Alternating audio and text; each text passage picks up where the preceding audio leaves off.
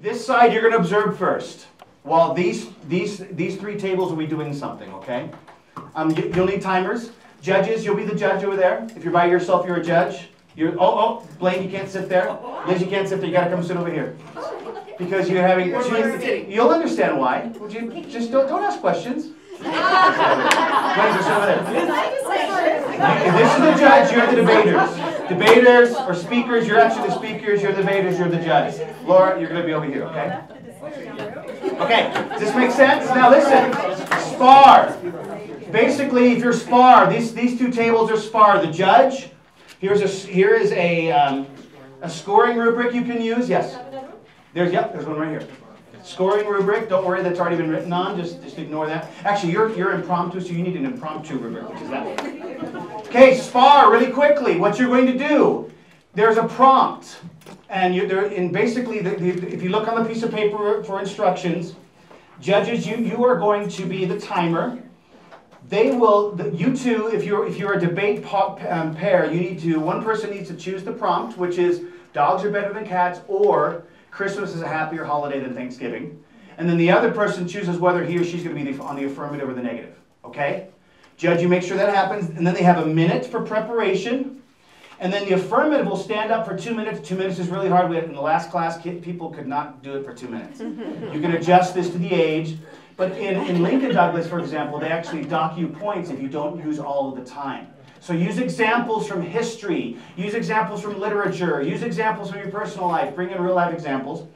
And then, so the affirmative will speak for 2 minutes, the negative speaks for 2 minutes after that.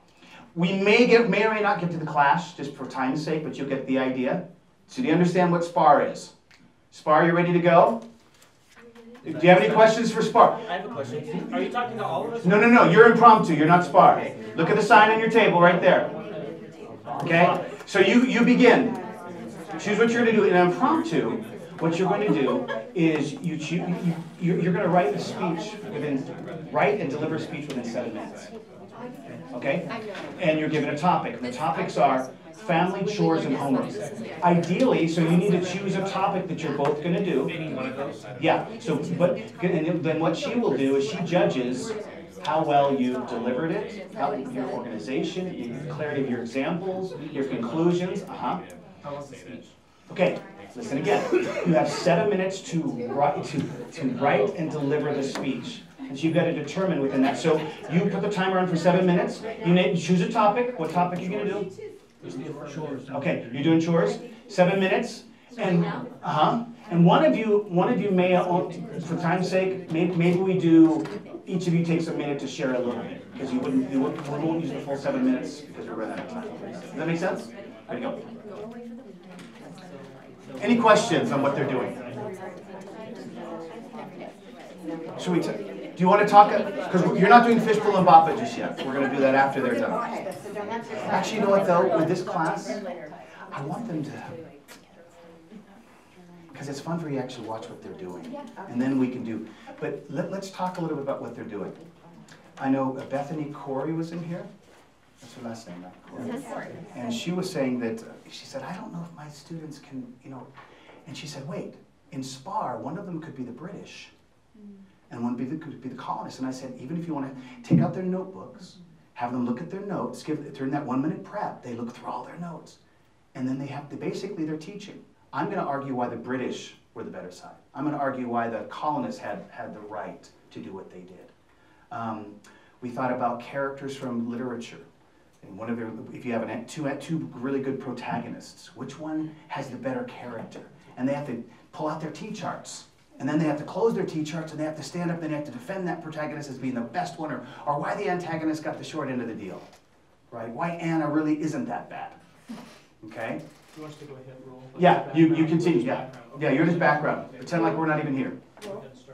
In my class, we've done what's called organelle debates. So the organelles in the cell, they have to debate why that organelle is the best and most needed. Yes. Where in essence, they're all the best and all needed, but they have to argue that, which means they have to know their vocab, they have to know what the organelle does, they have to understand back and forth, and it is a great tool for them. It is so fun. They're put on the spot. And with SPAR and impromptu, you see impromptu, what they're doing is they choose a topic, and you can see on the instruction sheet, they could choose from either family, chores or homework. And they've both chosen chores, and so they have 7 minutes to write and deliver a speech. And then the judge sits there and listens. Great organization, I like their thought process, and the judge chooses who wins. And what I do when I say, for example, we're gonna do SPAR today, everyone, here's the resolution. And it'll be from something we've been reading or discussing. Or what I do is I say, okay guys, pull out your resolutions, because let's say we've just finished an article on the Kentucky resolutions. We read by Jefferson, 1798. And I say, okay, I want you to write 3 resolutions and 3 test questions from this document. And I choose the best resolutions and test questions, and I hand them out.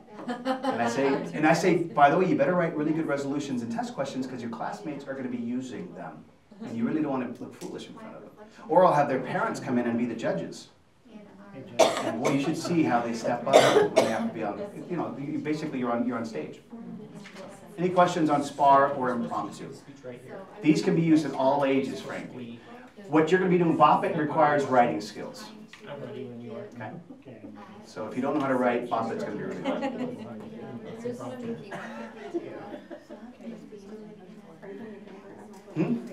I was just saying, Give me a second. Right, but ultimately, you read Pinocchio, for example, so you could have an interesting debate. Something like who was more important in the story, who was the yeah, so one of you would start. We're not, they can be listening, they can listen. If you want to come over and listen to Brigham give a portion of his speech, you're welcome to come listen. If you stand up, then we know what you're doing. There we go. Some might say life is a chore. But chores are a rite of passage. Who can forget mowing lawns, taking out the garbage, or... And you guys just can ignore him. Can keep going. You've got to ignore him. Chores. In a real situation, because we have so many kids in the class, I'll put some outside if the weather's nice. I'll put a group in the vestibule. We'll take chairs out. The judge will sit down, and right in the hallway we do it a lot. We just send them down the hallway. We go into another room. We go into the North Auditorium and split them up. I do recall my father, as a young boy, Impromptu is they take a topic, or you can give a resolution too, but typically a topic, we had homework, chores, or family. And okay, your child chose topic of family, you have 7 minutes to write a speech on family. 7 minutes to write it and deliver it. It has to all be done in 7 minutes. So they've got to write and organize, and then look at their timer and go, oh my God, or they'll tell the judge, can you tell me when I'm at 3 minutes? Because then I'm going to speak for 4 minutes, I'm going to speak for 1 minute, I'm going to speak for 5 minutes, I'm going to speak for 2 minutes. Through the sweat of his brow, he would earn the bread of each day. Likewise, Eve was cursed with labor. Yes, child labor. For both Eve and Adam. So, for impromptu, the judge is looking at strength of argument. Were arguments well constructed, appealing, and persuasive? Organization. Did the ideas of the speech proceed from one to the next in logical fashion? Did the organization of the speech make the speech more understandable? Delivery. Was the delivery fluid, engaging, and appropriate for the speech? Did the delivery add to the overall persuasiveness of the speech? SPAR. Those are impromptu. SPAR is strength of argument, organization, delivery, and courtesy. Some students will lose just because they got a little bit heated and they said something they shouldn't have said. Chores can build the confidence of our children, but it doesn't deplete I've often wondered about myself. Am I my child's slave, or is my child my slave? And I think I would like to have them be my slave, but maybe that's not the best idea either. I think about Mr. Covey, Stephen Covey, who was such a great speaker. And, okay, 30 seconds and wrap it up. 30 seconds. As I've taught my kids, I've tried to help them to understand the principle behind every chore. And without the principle, the chore becomes a real painful task. So instead of mowing the lawn, it's green and clean. Cleaning the bathroom is, or not take out the trash, but make sure we have a clean and safe and healthy environment. The writing part is just the organizing of what you have to They can see the chore in a different way and in a different light. So, as a parent, how do I help my kids do great chores? 3 seconds. Follow the behavior, participate with them, and teach over and over. Beautiful. Everyone stop. Okay, stop. Very good. Very good. Now listen really quickly. SPAR is basically a mini version of Lincoln Douglas. Lincoln Douglas is about 35 to 40 minutes. You have topics well in advance that you have to respond to and be prepared to argue both sides. SPAR is a little simpler. Impromptu is a mini version of oratory. And oratory is where you have them write a speech, they have to memorize it, and they have 7 to 10 minutes to deliver it. They have to give it within 7 to 10, no less than 7 minutes, no more than 10 minutes. And you judge them on, again, you can actually have them give you a copy of the written speech, so you can look at that, and then you judge them on delivery, and or you have the students judge them, whatever you want to do. Start thinking in this way. Okay, is that good? Interesting? Okay, what I want you to do now is I need some observers over here. We're going to need, let's see, how many more seats do we have? I need another person. So this table, why don't you work your way into the Bop It scene? You need to be in a circle. So figure out how to get yourselves in a circle here, okay?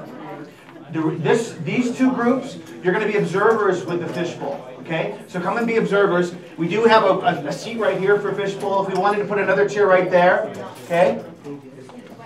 And see, the judges would give feedback, and you would actually choose who wins and who loses. Okay? They love that. Yes? Right. They're staying right there. So you're going to put a chair right there. You're going to go sit right here. You're going to put a chair right here. Okay, let's go. I need some observers watching around. Maybe some on this side too. So Jeff and Jesse, why don't you come over here? Why don't you come over here? Bring your chairs. Rob and Chrisanne and Ty, you ready to move on? Yeah, come on. Oh, you still have it? That's wonderful. Who did? Well, I don't know who won. Why don't you be observers?